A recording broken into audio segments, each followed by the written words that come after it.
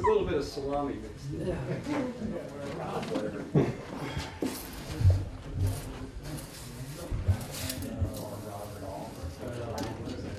So is that just water?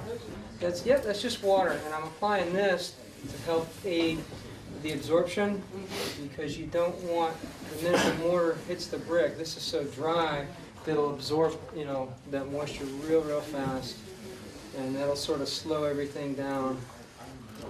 Now when they get up here with the mortar, the first thing I'll do is I'm going to go over to the other side, and I'm going to build my dams back here and over here so that nothing flows through. And again, this is not the exact way that we would go about this. This is sort of, typically we would want to have everything prepped out, everything kind of planned out, so that we're doing sort of a step by step. You know, I've said earlier that I would start low because I don't want it to flow out. It doesn't appear to me that anything's going to flow down, you know, the walls here. So it's kind of a safe spot that everybody can see here, but it's not exactly what we would do.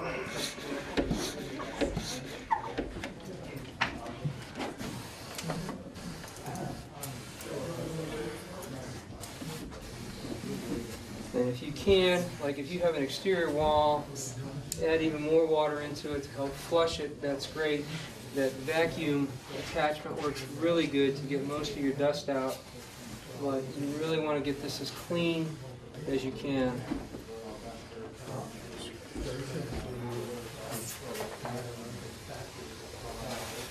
And you can see that I don't have really any pooling on that brick. There's no water that's really running down the side other than when I sprayed here.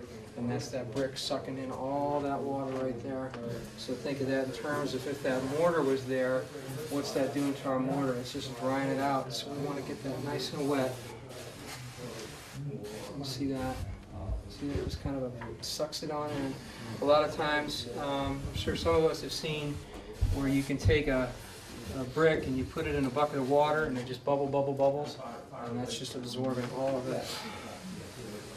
We've actually done that in some projects where you're doing so much soaking that you got to keep adding water to your buckets because the bricks are absorbing so much of that moisture. And the water level keeps going down. That's getting pretty good.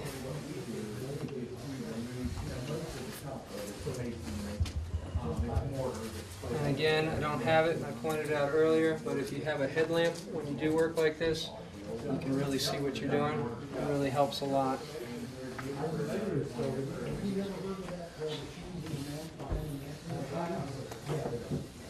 You want it to glisten? Well, I want it to be at a point where, yeah, I guess you could say there's a little bit of a shine to it. I just don't want it to be dry, you know, to the touch. This isn't going to hurt it.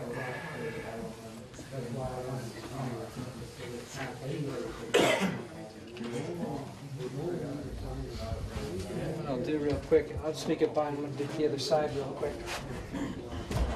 In a nutshell, to go over it again, one of the main things that you start off doing is you want to expose that what you're going after. In this case, we're trying to expose this crack. And using really basic tools, you can use a hammer, a little chisel thing, a knife, score your plaster, or use it like this, and just expose your crack, okay? If you find plaster that's not sound, like we did here, doesn't take it off, because you're going to have to take it off for your plaster repair anyways. And over here, in doing that, we kind of exposed more cracking, you know, that wasn't really as evident as it came down here. You can see it kind of followed the bond really nicely here. We kind of got into fractures where some of the bricks were actually broken. So that's that. After you've done that and exposed it, you can go ahead and start to do the prep work on it, which is basically just removing any of the loose mortar to start with. You know, something like this obviously has to go. So you're going to want to take that out.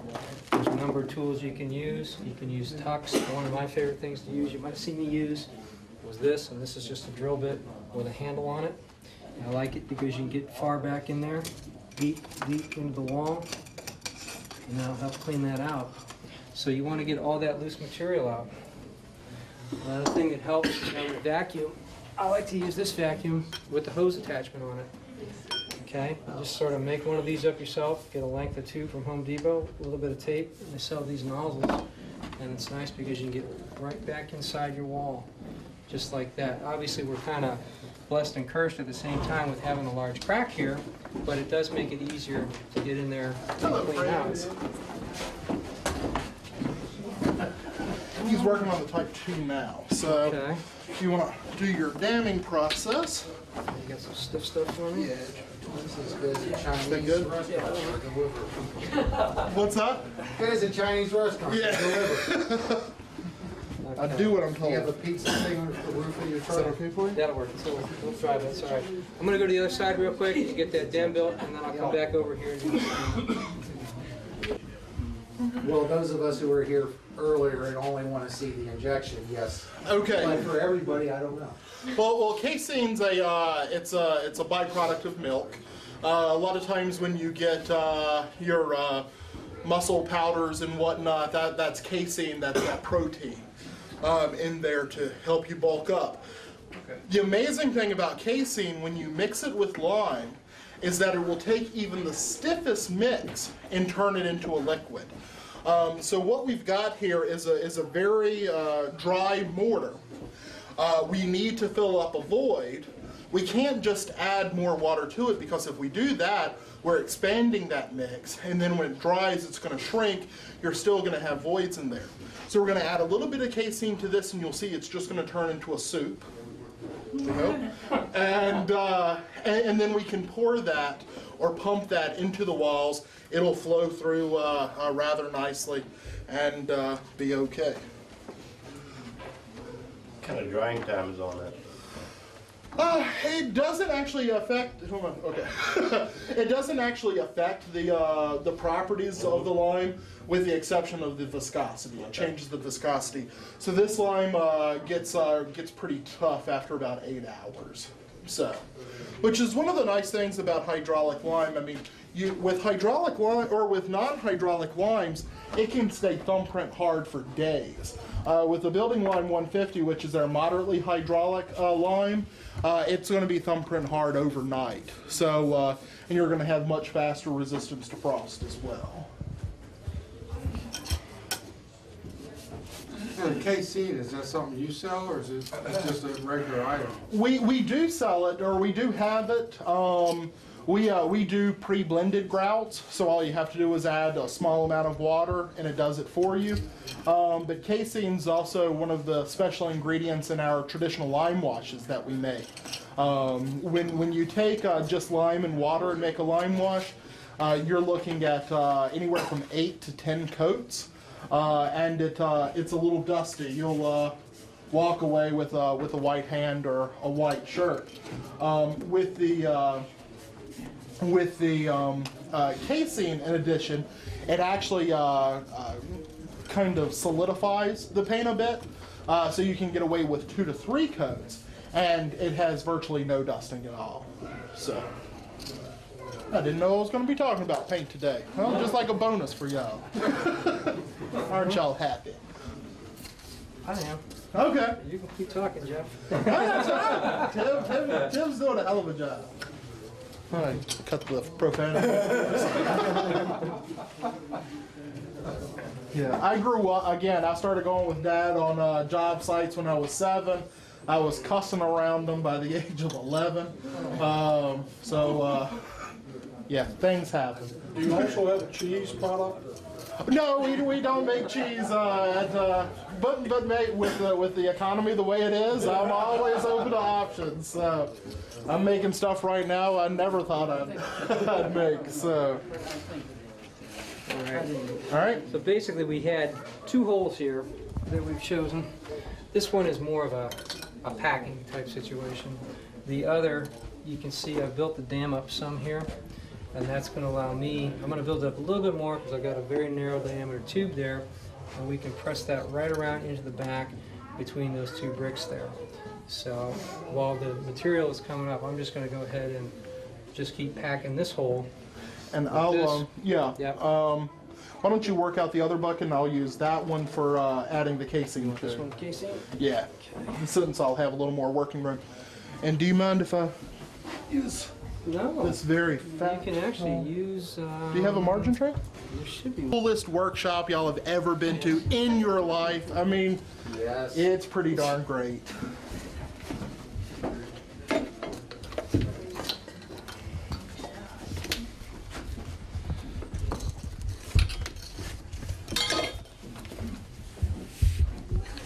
Alright, so if I can open the You want bucket. a? There should be a mixing pan right there. Oh, That might help you.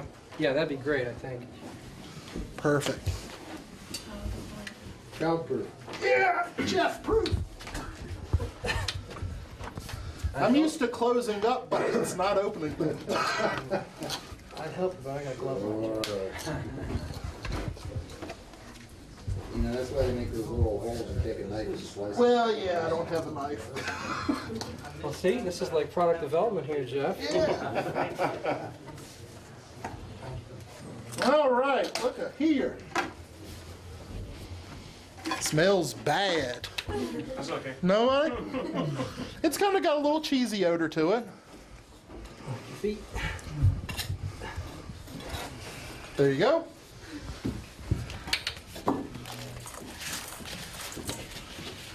So you've got a water bucket? Is there water in this bucket? Clean water right there in a bigger pan if you want to. Yeah, I just want. Mind if I use your sponge? Nope. Just want a little bit extra water in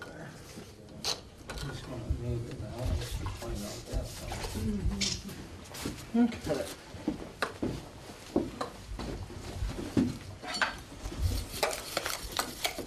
Yeah, that's what I thought. I put way too much water in there. Okay. You got a trash bucket? Go ahead and throw it on the Here, plastic. this is what we're gonna do. Add a little mud. Yeah. Well, I took that way too far. Okay, let's see what happens. So y'all can see how dry and crumbly this mix is. So we're gonna add our special cheese dust. Oh, I switched it inside out, Jimmy. You're good.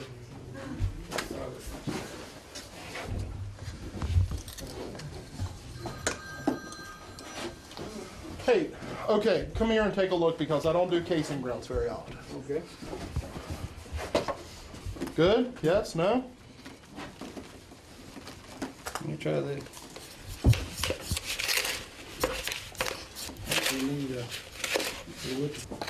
Well, everything else that we've shown you today is really cool.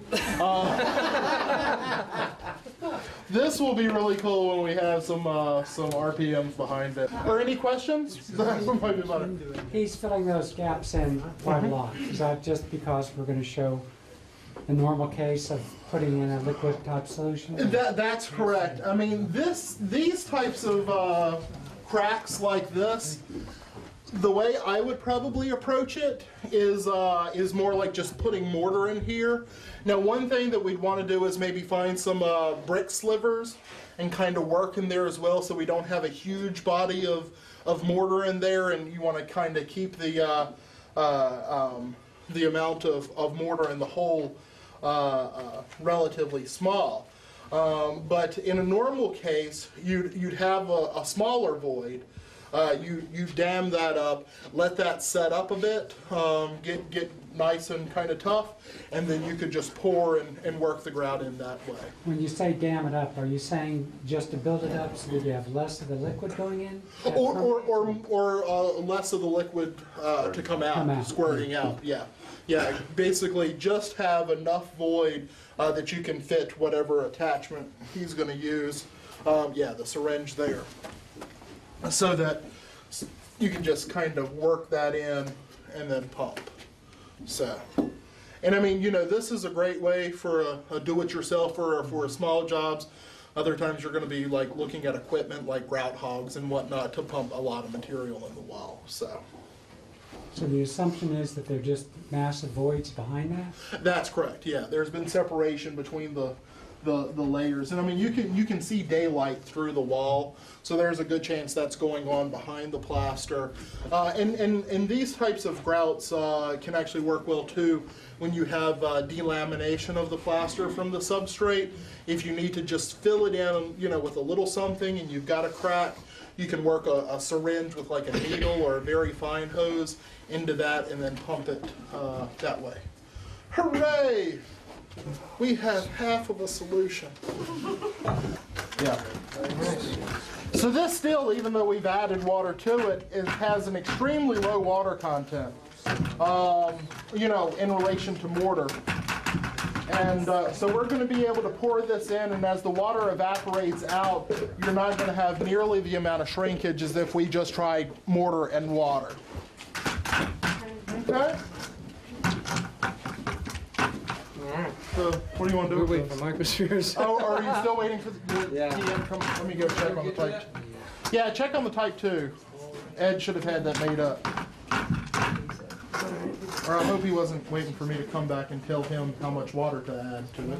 He was looking for cleaning it out. I'm not sure. Okay. Because I said I was running this up here and then I had to start talking.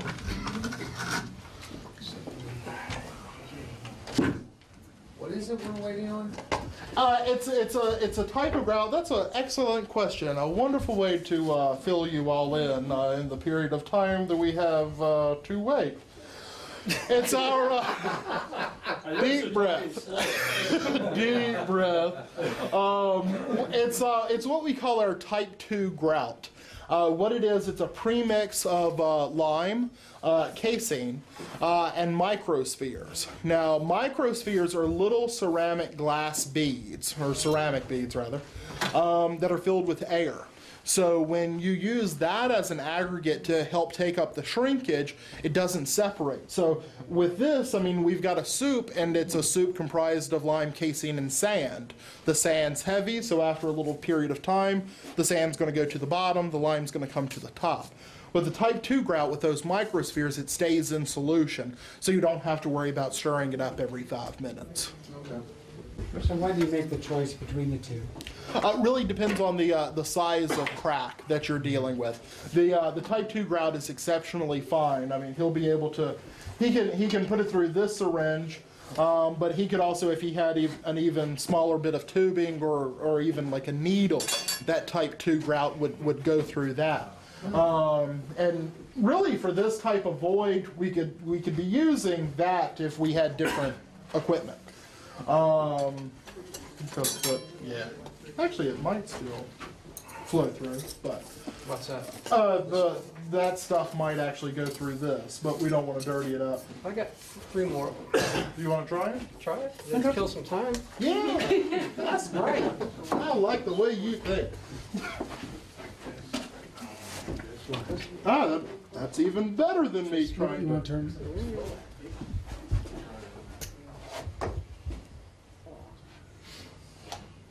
Looks delicious. Just make it and dust it with nuts. Yeah. There we go. Because Jimmy wants back in.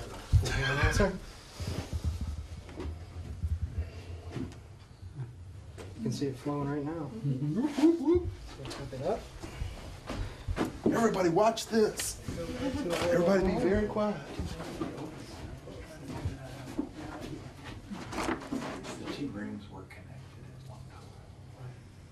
How much working time do you have? 4 to 6 hours. Yeah. So it'll stay liquid that long? Is it going? It's tough. It's going. I can tell. Yeah. It's not easy. So that was done like it was originally. I mean, they closed it. Yeah, if I'd made the mix wetter and then added the casein, it would have probably gone to soup. There, went through. Success! And now we know why we have a bucket of water, because we want to keep things clean in between additives, so we don't get that drying effect on the inside. Yep. You're done with this now? aren't Yeah. you? Mm-hmm. Question is, are you done with that? Oh, yeah. Type 2 will be real nice.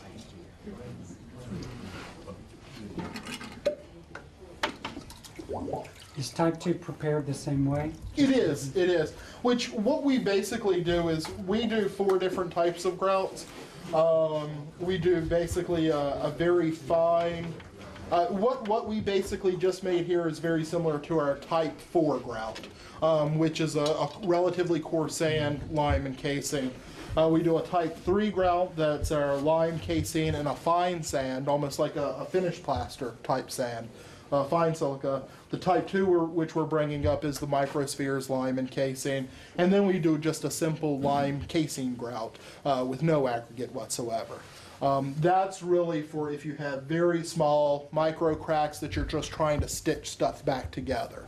And then, of course, that stuff can be used on very big voids. Is this principally for interior solutions or exterior as well? Wherever you have a void. So you could work on it. Most of your voids are going to be inside the wall fabric. So, but you can certainly work with it on the exterior if that's where your access to the void is. The dam works. The dam works? Not a lot of material back there. Isn't this brilliant? Okay, so this material, you're not actually using it as a pointing material? No. This is if you've got separation of withes of brick, or for some reason you've got a hole back there that you've got to fill up. So it's this is to a way- restore the structural integrity of the wall. And then Precisely. you go back to your standard grout, or And your point standard it. mortars for cosmetic. That's correct. Okay. That's for bonding. Yeah, it's helping tie everything together. I mean, if this work had been done, let's say we were dealing with a wall that didn't have an earthquake affect it, and you had pointed it with Portland cement, and you're afraid that within the wall fabric you've had lime leach and you've had mortar rot going on, you could use these grouts to kind of fill in that back work. Was the wall meant to be solid? Or was it purposely set up for some voids? Oh, no, it should be solid, because Solid through. the whole way that these historic buildings work, and I was talking to Mark Vaughn, who's not in the room right now, earlier about this, is that, I mean, every mortar joint here is a control joint. It's a flex, Expansion. Thank you. Expansion and contraction joint. I'm tired. My feet hurt. So basically, the way these walls are put together, it's almost like a basket weave. They're exceptionally strong walls, and because you've got a soft, flexible mortar, everything's working together. Versus in a modern building, you've got hard bricks and hard mortars. Everything's kind of working against each other because they've got different thermal coefficients and whatnot. So but solid too. But solid too, Really yeah. solid, right? Most modern construction, bricks and facade, not a structural. That's right, yeah. No one's using brick for structural work anymore. Is that an earthquake crack, did I understand? Is Mitch still in here? No. Yes, I think it is. Okay. That's what it says. So Yes. like when you have that, I mean, it could be anything, like it could be just the foundation subsiding, Settling or- settling or anything. Yeah. This is just a handy trick for if you've got void in a wall, a way to fill it up without adding a bunch of water to your mix, which is going to cause shrinkage, which is still going to leave some void in there. So this is a way of taking your lime mortar and treating it like the big professional Grout power pots. grouts, injections and things. Yeah. Yeah.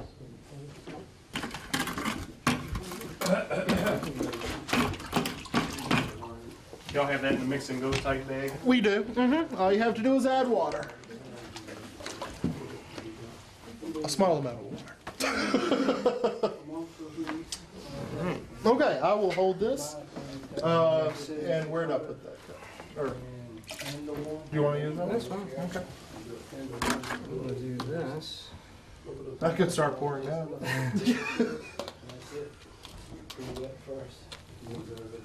It fills up easier too. Oh, yes! What was that you were saying about keeping making it a mess? clean? Sorry, guys. That's all right. That was, I got cleaner than I thought I was gonna be. I'll stick your fingers over here.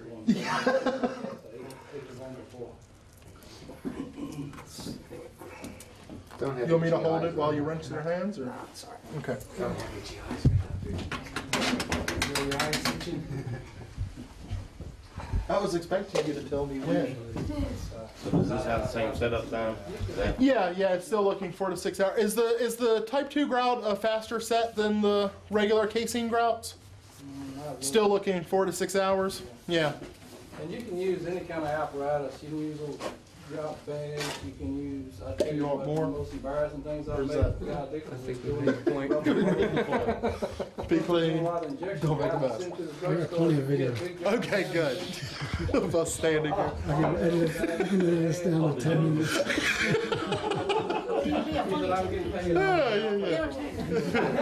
You should cut out all of the grouting and just have us standing here looking around. Go. So it worked pretty good. So one of them works. You have to clean that out each time? Well, it's recommended. Recommended. Usually you're using something a little bit bigger. This stuff tends to flow really, really well. So it's sort of one of those deals, I think, where as long as you're keeping it wet and continually using it, it's not going to dry as much, but you just want to make sure that you know. And what we typically will do, I think you saw some of it with that piece of wire, we always keep something that we can fit through our tube to clean out if we get in a jam tube. Just have that on hand and you're good.